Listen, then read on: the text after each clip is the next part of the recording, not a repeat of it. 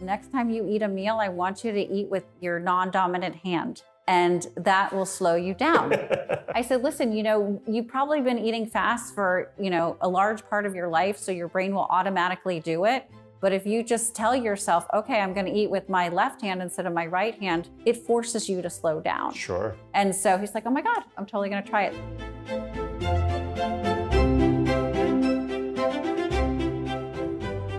Monday was my birthday. And so I had a whole lot of people that came, and we went to a hibachi restaurant. And if you know hibachi, it can be really, really challenging. Number one, you've got the chef that's going to be preparing food for 8 different people at the table, right? Now, I'm trying to follow a little bit more of a healthy lifestyle. So I noticed that when they make hibachi foods, they're using tons of soy sauce, tons of oil, tons of butter, all these different things, right, that are not very good for you. Did you go to Benihana? No, I went to a place called Izumo. Oh, Zumo. It's in Coral Springs. Okay. But that's where my girlfriend lives, and that's where her family is. And so we decided to meet there because my mom lives in Del Rey. So that was kind of like a central place, right? Got it. So I decided I'm going to order a piece of salmon. Okay. And I said to the guy, please, no salt, no oil, no butter. And he looked at me and he's like, would you like any flavor with your salmon? And I says, it's got plenty of flavor. It's natural fat, right? Lots of flavor. And then he says, would you like some lo mein? We call that our Japanese spaghetti. I said, no lo mein, please. How about some fried rice? Well, can I just get the brown rice? Because I know a lot of times you call brown rice white rice with some Japanese ketchup, which is more soy sauce. So I said, no, I don't want that. So everybody around me at the table is, of course, looking at me and saying, that's the pita. That's the guy that I'm supposed to be avoiding going out to eat with, right? The food Nazi. Yeah. And so it's funny because when I talk to guests all the time, I always encourage them to not be that pita, but that was me being the pita the entire time. That is so funny. And it was your birthday. You didn't even open up a little bit on the birthday. You kept the Pritikin Perfect program. I did. It's my lifestyle. I was going to say, that's what you're known for, Lon, is that you are just Pritikin Perfect. That's how you roll. I am not Pritikin perfect. I am Pritikin almost perfect. Okay. Well, definitely a little bit more perfect than I am. I bend the rules now and again. But for the most part, I call myself the 80-20 girl. 80% of the time, I'm Pritikin almost perfect. 20% of the time, I go a little off-road. But, to each their own. And I think that's something really, really great that we have in working together, because we've both been registered dietitians for 20 plus years. We have a lot of experience, but our styles are very different in terms of how we talk to people and how we counsel. And I think it's a really perfect combination, because some people need that all or nothing kind of mentality to really help them get to where they want to go. And some people need a little flexi so that they can do better and be better and progress, but not exactly, always be Pritikin almost perfect, because sometimes for some people that type of style derails them because they can't do it. And for other people, that's how they have to do it, because if they go a little bit off, they just can't get back on. Yeah, so sure. I really think that we're a really good pair in terms of, how our styles are, and the information is the same. It's just sort of, how we present it. And I always do the beginning part of the lectures, the Monday, Tuesday, Wednesday, and I talk about how on Thursday you're going to be with Lon and you're going to be dining out. And my advice to you is just stay home, because all of the different things that you have to do and say and present and call ahead and all of this kind of stuff, it's totally doable. Like, you can make it happen. But for me, I'm just like, oh God, it's just easier just to stay home and invite people over and cook for them. And then I don't have to deal with, all of the little idiosyncrasies that you have to do. But you know what? Listen, at the end of the day, we get a lot of guests here that come and they have to go out to eat because they travel for business, or they're retired and they're always traveling. So, they have to figure out ways to dine out. And I just think you do such an amazing job of, creating ways to work around all the obstacles that exist in our society today.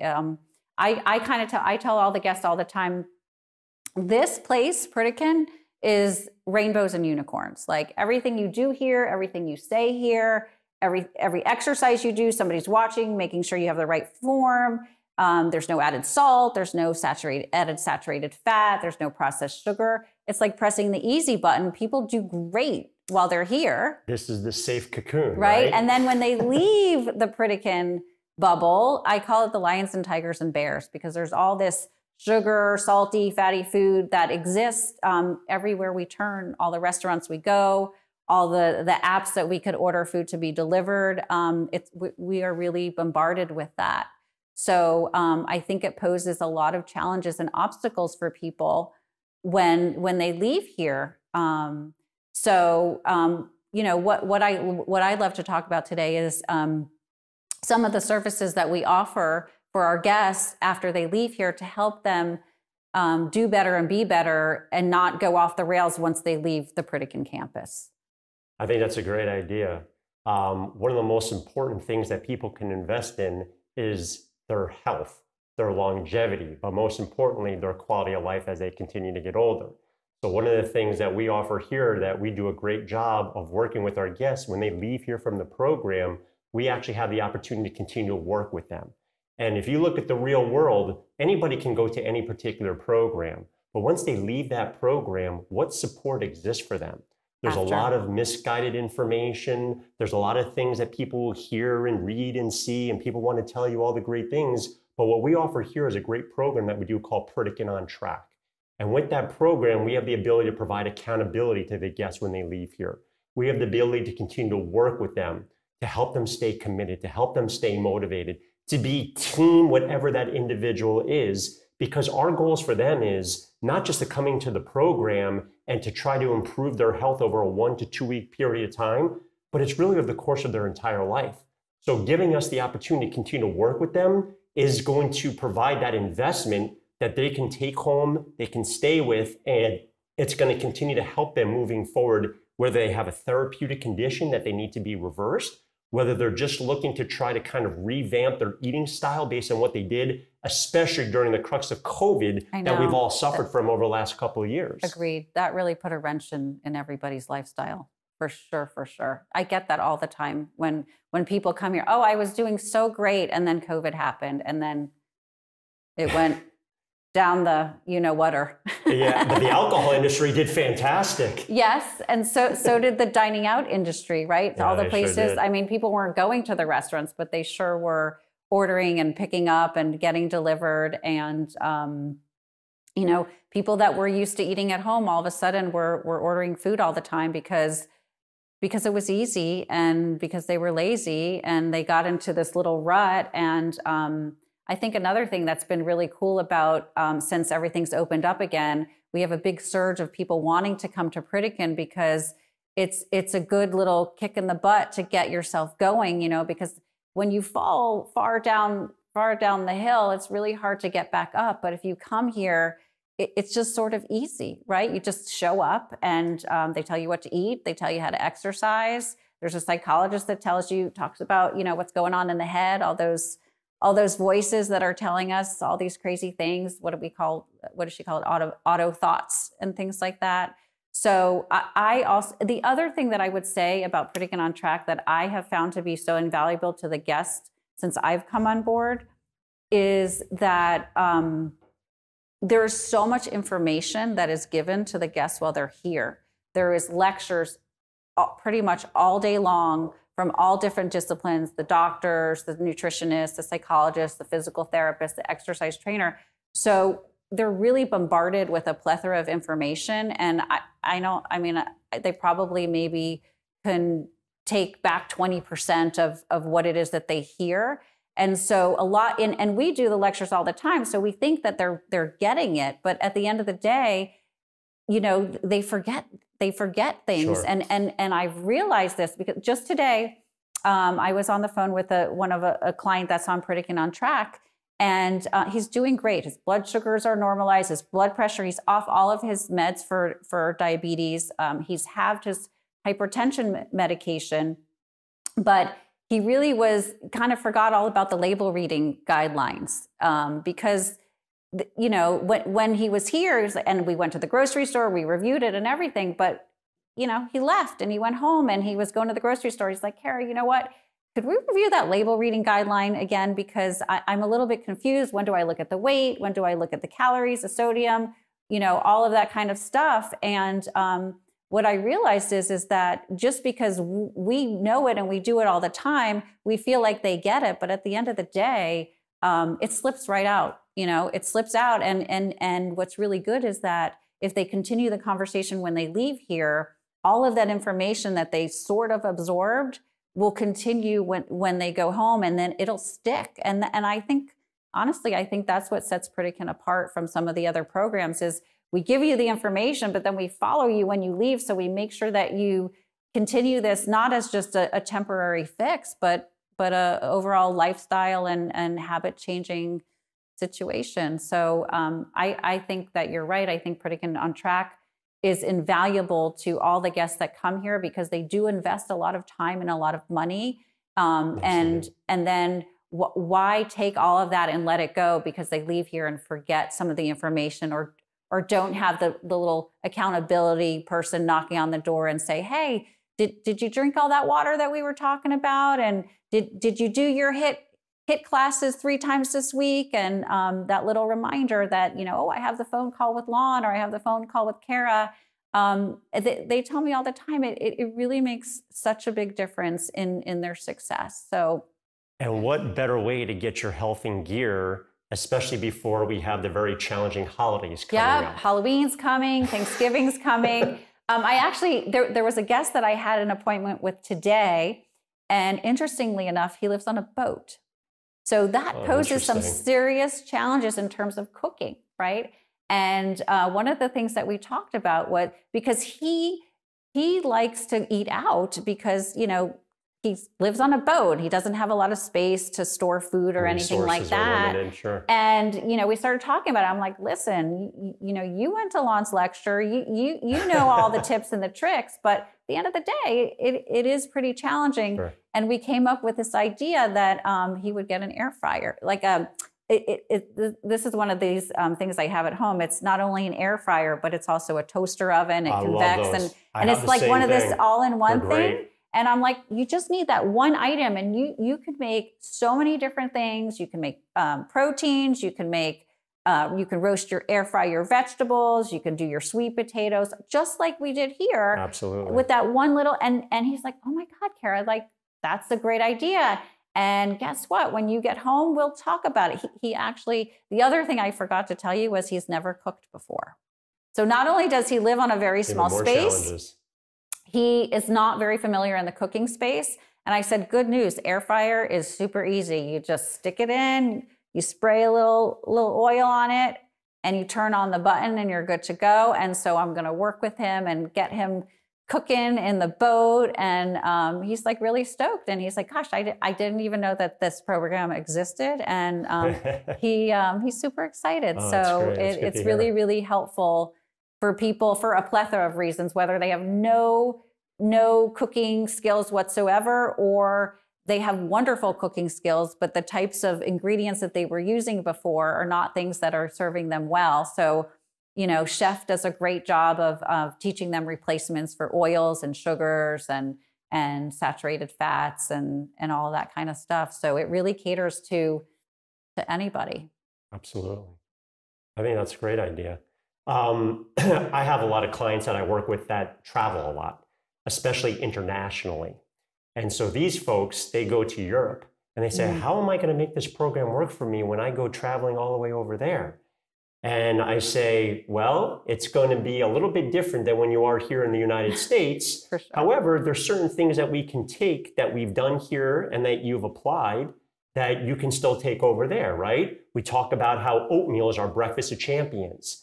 Well, let's say that you don't have a really good oatmeal there. Well, what do we encourage people to do here? You could actually buy single-serve packets of oats where the only ingredient is just rolled oats when they go to your label reading class and they see that there's no other ingredient of salt or sugar or anything else. That's something they can bring with them. They can bring them on the plane with them as a healthy snack, maybe get some fruit at the airport, and they can bring with them on the plane. There's always hot water because they offer tea and coffee. Absolutely. So you can always get that. And you can even bring it with you and keep it not just in your carry-on, but keep it with you in your suitcase when you travel. Bring it out and keep it in your hotel room wherever you're staying, because you can easily produce some oatmeal right there.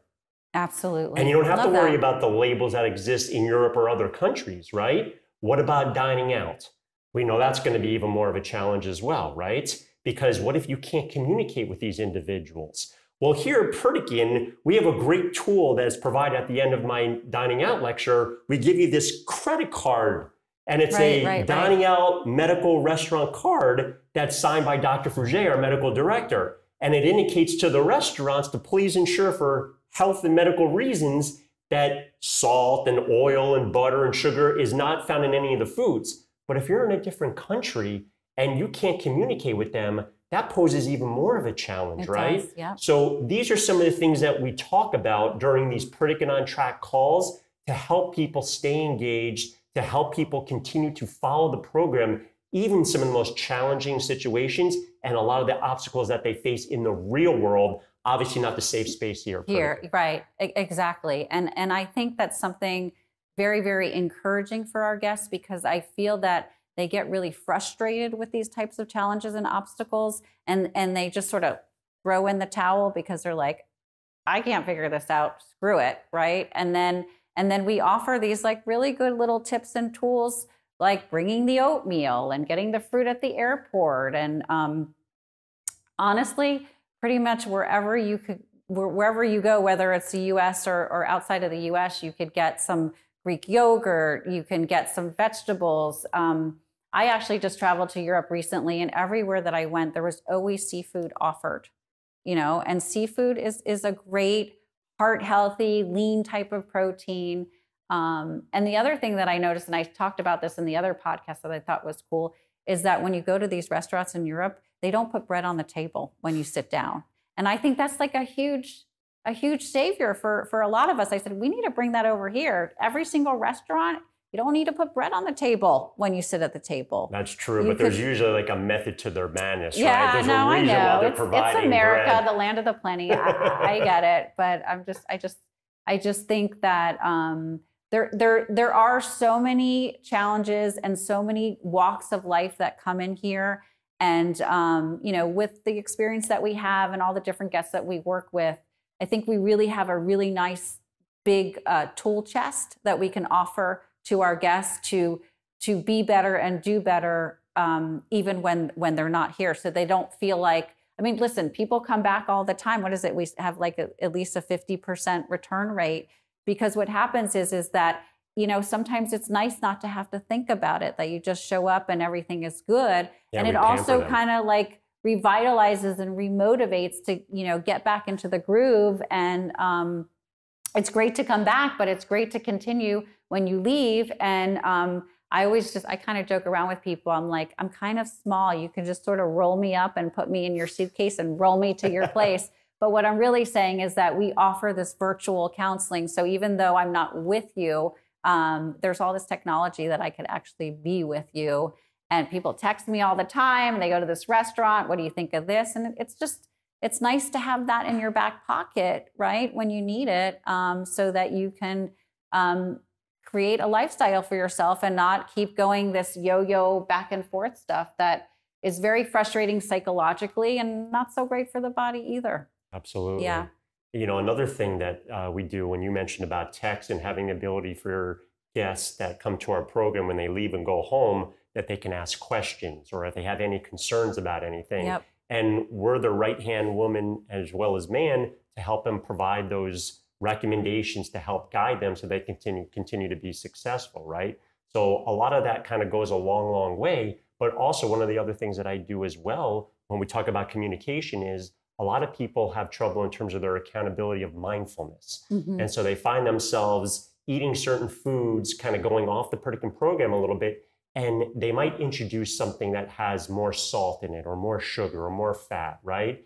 And then they find themselves getting into these situations where they kind of wake up their palate a little bit, right? I know. Yep, and so totally. It becomes very, very difficult to get yourself back on track. So one of the things that we also offer as part of that kind of remote coaching is, what about the accountability in terms of journaling, right? Mm-hmm. So anybody can obviously use an application like a MyFitnessPal or something like that, And all it does is really just construct their meal plan regarding calories. Right. And as you know, here at Pritikin, we don't count calories. Right. We focus on the density of the food. So when it comes to the ability to help our guests continue to be successful, it's about the mindfulness of the food that they're consuming. It's the quality.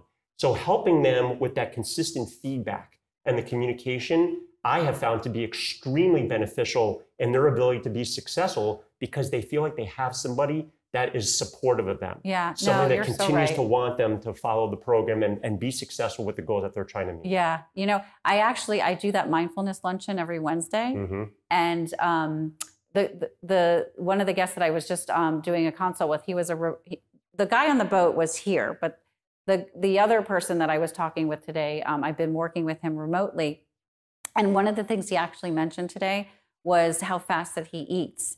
And we went over the whole, he's like, oh yeah, Kara, I missed your mindfulness lunch. And I said, no worries. Let's just talk about it right now. And I told him, the next time you eat a meal, I want you to eat with your non-dominant hand. And that will slow you down. And he's like, oh my God. I said, listen, you know, you've probably been eating fast for, you know, a large part of your life. So your brain will automatically do it. But if you just tell yourself, okay, I'm going to eat with my left hand instead of my right hand, it forces you to slow down. Sure. And so he's like, oh my God, I'm totally going to try it. So just suffice to say that continuing the conversation, reminding people of things that they may have missed when they were here, we can still provide that for them. So thumbs up to Pritikin on Track.